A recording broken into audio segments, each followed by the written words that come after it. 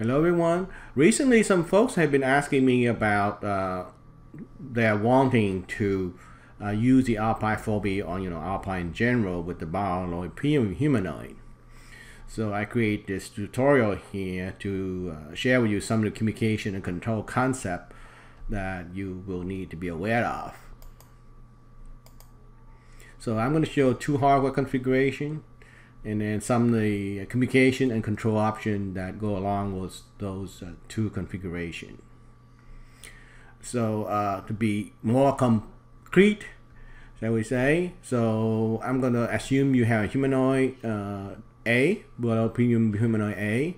So you have 18 servo, the X12A. So that's what humanoid look like. You also probably want to add some more extra servos. In the particular cases, I just say that's just two, and that could be ID 20 and 21. So with two servo like this, you can take the head out and put a pen tilt platform there if you want to, or you can put each servo on each end of the arms to make like a small gripper, somewhat decent, halfway decent gripper. Okay, so that's what you can do. And one thing I want to be clarified right away is you need to be aware of is the extra weight of those two servo will affect the robot balance.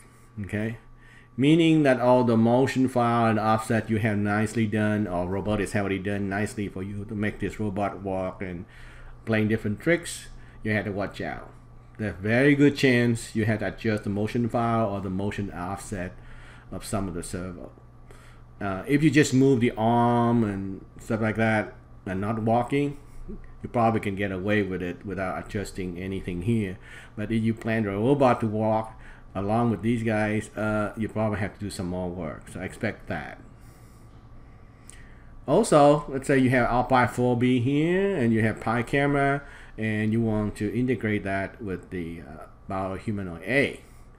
So what do we go about it? So what are the issues that we say? So let's say this is the option A, communication and control option A. Okay, so the CM530 is gonna be keep on staying and using task and motion. Okay, so for motion control, I would advise that you keep the same motion the robotics already created for you, and you access them, and you just play motion index to do whatever you need to do. So 1 through 18. You leave that motion file pretty much alone. You may have to affect some of the motion offset and some of the poses to make it to compensate for the shift in the CG of the robot. Now that you have those 2 or 4 or whatever extra servo that you're going to have on the humanoid A. Now, what to do with the extra 20 and 21, for example? So for those, I would suggest you keep using task control, or rather you just use goal position command to control them. Like for example here directly, you tell 20 to go to position 512. The task code also can take care of the local sensor, like IR you can mount here, or you can mount IR on the feet to tell you if something is in front of it, very close to the feet, for example, about to trip your robot up, and you can use that to influence the motion index. Basically either stop the motion index or go into a special maneuver for emergency or something like that. So that's a kind of the option that you need to be kept on CM530. Well, what do we do with the RPi-4B? Now, the RPi-4B very popular, and it very have lots of features and powerful. So with Pi camera, that means what? We'll extend it. You can use Python. You can use Pi serial to communicate with the CM530. Of course, you can only use C, C++ also, and then you can use Boost ASU or even the ancient robotic ZigBee SDK to communicate with the CM530. Of course, you have camera. Perhaps, for example, you can use OpenCV for image processing, and all kind of speech recognition and other AI technology. TensorFlow, oh boy, you can put anything here on the RPi-4B. Okay, so extend your reach and make your robot much more interactive this way. Okay, how about communication? between RPi-4B and and CM530. Now, very important, because we are using task and motion on the CM530, the only way you can communicate between the RPi-4B and the CM530 is you use so-called robotics remote packet. Okay. In other video, I show what this protocol is about and how to do it and how to send it away and stuff like that. Of course, you have your wire option if you want to, or wireless serial communication between RPi-4B and CM530. Yeah, RPi-4B have plenty of serial USB port and other things on GPIO. It's a GPIO bus also.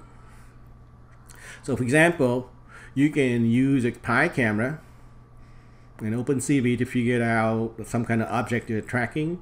You can extract from that the object pixel size. You can extract the center of mass for the object, the X coordinate and Y coordinate, and then you can use the remote packet to send it over to the CM530. So the CM530 receives the object data, and then the task program, therefore, is really the CM530. Then decide on executing the appropriate motion unit, go forward, turn left or right or whatever, moving the head or whatever, or moving the gripper or something. So it to decide on the appropriate motion unit and a goal position command for the extra servo. Okay, so in this scheme here, you can see that the CM530 is still doing lots of work. Okay, and the RPi-4B kind of act like a very fancy sensor. And for example, it can process your speech or something like that, and it can process the images, but it's act like a sensor because it just sends some more information to the CM530, who does, shall we say, the final decision on what the robot is going to do. Okay, the robot also, on its own hand, remember, it can act locally too. It can decide on its own local sensor. So you have two levels of control, but it's done by the CM530. So in this option here, practically the 50-50 share in computational load between the RPi-4B and CM530 for this option. The other option is on the CM530, you're still using task and motion. Okay, and you're still using motion control for the original 18 servo, and using motion pages and stuff like that is normal. Okay, on the Pi side, you still keep the same Python, C++, Speech, OpenCV, that sort of thing. But the difference now is, and you have to do some wiring changes. The AX12, the ID20 and 21, they're going to be powered by CM530, but it actually controlled by the RPi-4B via the device called U2D2, which is a USB dongle. Okay, so when you do that, the RPi-4B had to run an extra software called the Dynamixel SDK to control the AX12 directly in the U2D2. Okay, there are the videos and that stuff showing what to do here. Now, why we want to do that? Like, for example, let's say you have a pen tilt platform. The Pi camera is sitting on it. Well, we're going to find out that when you do this, you have better integration, better response time between Pi camera and how you aim the camera to look for something or for tracking some kind of moving target. Or you could use, let's say, use the Pi camera to see if your arm is up to the level of whatever you're trying to grab yet, and then you can control the gripper that way. So in this way, it's much more responsive than in the previous option A. If you have in your application, you need something like this. Okay. How about communication between RPi-4B and CM530 there? Now this can get interesting because the direction, if you remember from previously, I didn't mention it, but the direction of data is pretty much one direction from the RPi-4B to the CM530 in the previous option. In this new option here, the data can come direct direction. There are going to be remote packet flying back and forth between the RPi-4B and CM530. For example, you can use a remote packet because to send appropriate motion index to the CM530. CM530 receive it and actually implement the motion index or the motion file. Why? Because this one, the Pi camera now have lots of information about its environment. Okay, especially for example, you can also use the backward flow from the CM530 to the RPi, because you have some local sensor here. You can read them and send them to the RPi-4B. So the RPi will already receive them. It add all that more information to its camera, it know where the servos 20 and 21 are. It have more sensor here, so it can do much more complicated tasks up on the RPi now. So in this example here, in this option, the RPi may be doing 80% of the computational load, and the CM530 doing about only 20% left. Okay, so, but the one last thing I still want the CM530 to do is, for the local sensor, I still using them for emergency or special maneuver that you want to affect. Like for example, let's say that RPi-4B use a camera and decide, okay, I want to go somewhere. Let's say tell it to go forward. But you, as an operator, you can play the game where you can throw some kind of obstacle in front of the robot, which is outside of view of the Pi camera. But because you have the infrared sensor on the feet, and the infrared sensor is going to sense the obstacle. So although the RPi-4B tell it, oh, you need to go forward, your local sensor will tell, oh, I'm not going to do that. So you're going to stop the robot and walk backward or something until it's clear. Okay, so this is still, the task control, task software is still very good to use. Now, I read some people where they say, oh, why do you keep on using all these CM controller? Just use the RPi-4B directly. Yes, you can, but I think I much prefer to have, shall we say, a distributed solution where certain things that need to be fast or local, I still like to use my old CM controller. And RPi-4B to do more advanced stuff, or more computing intensive, more AI, which, you know, it cannot be done on the locally on CM530. So that's my option. So of course, depending on your actual needs, you may have your solution maybe somewhere between option A and option B here. Okay, and that's fine.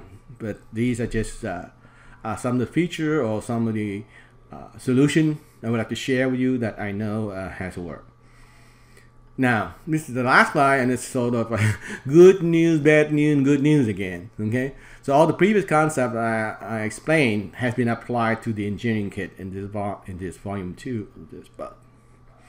Now, but as a robotics user, you know very well that task and motion work similarly for the CM550 and the CM530. It meaning that all the previous concept described in this book, you can adapt it to the Bioloid Premium. And even more exciting news is when I made this book, RPi-4B was, of course, is already around, so I apply it. And as soon as this book is finished, the RPi-U2W became available. Now this one is also powerful. It's like equivalent to a 3B, so it's less powerful than the 4B, but it's powerful than the RPi-0 that they gave you with the engineering kit. So that's exciting.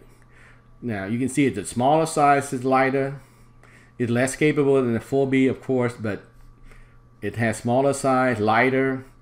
So some of you probably are thinking, hey, I can use this one with a mini. And in theory you can. I haven't done it myself, but this is a very possible thing to do.